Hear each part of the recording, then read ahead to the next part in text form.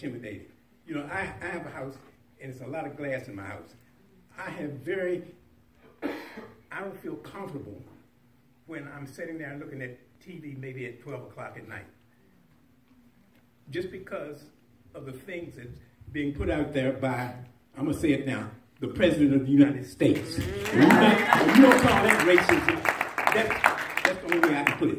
And he is more or less exaggerated. He's putting the emphasis on black folks, people who don't look like him. And it's just perpetrating this stuff that's going on here in Loudoun County. It has never ceased. And I don't know what will happen or if it will ever cease, because there's certain people in our community that feel as though if you don't look like them, you know what, you are nothing. So it's racism.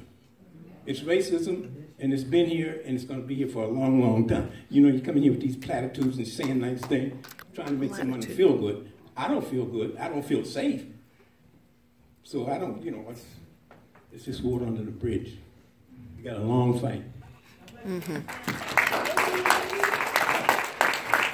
I want to thank law enforcement and Mr. Plowman for showing up today. This has been probably a little bit more brutal than I thought it might be, but I think you have to hear from the community. So if we could give them a hand for standing up.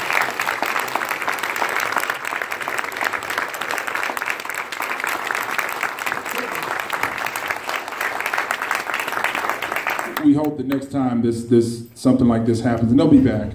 They'll probably look at the news and be back this week, but they'll be back. And we hope that not just law enforcement, but our elected officials are also show somewhat outrage at this event. But thank you very much for being here today.